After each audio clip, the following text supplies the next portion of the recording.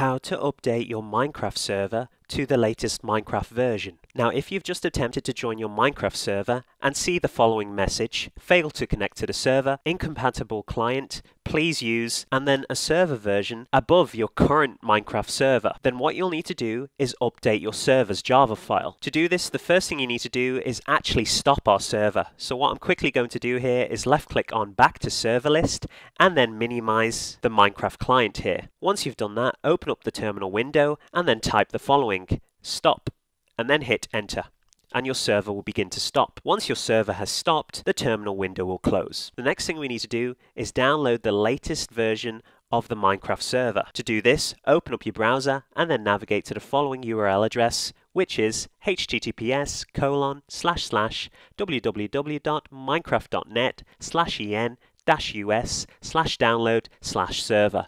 I'll also put this link in this video description below. Navigate to where it says download Minecraft server and then the latest version. At the time of recording of this video, the latest version of Minecraft is 1.16.14.jar. So to download the latest Minecraft server version, all you need to do is left click on the green hyperlink text here. It should then be highlighted in black and your download will begin. As you can see in the bottom left hand corner here, server.jar is downloading, and I'll be back with you once the download has finished. Alright guys, once you've got the latest version of the Minecraft server downloaded, what you'll need to do next is to delete the previous Minecraft server version. So to do this, what you'll need to do is locate your Minecraft server. So mine is on my desktop here, so I'm just going to minimize my browser here, and then I'm going to double click on the Minecraft folder here, which contains my Minecraft server. I'm just going to maximize this window here. Once you've done that, find the server.jar file. As you can see, server.jar is right here for me, and I'm just going to right click on it here, and then left click on delete to delete it. Next, what we'll need to do is move the latest version of Minecraft, the new server.jar file, into here. So what I'm going to quickly do here is open back up my browser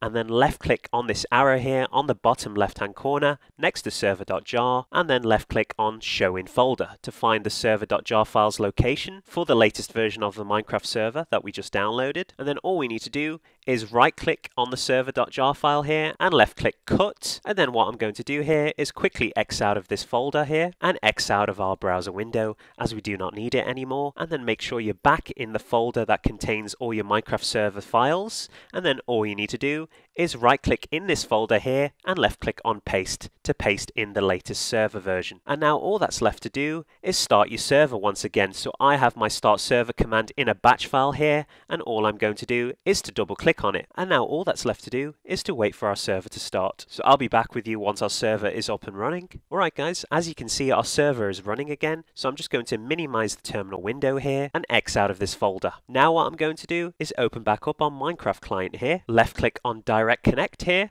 and then put in your server address. Of course, I'm running my server on my local PC here, so all I need to do is type the number 0 here and then left click on join server, and we should be taken directly into our server without any error message. And there we go guys, you have successfully joined your server and have updated to the latest Minecraft server version.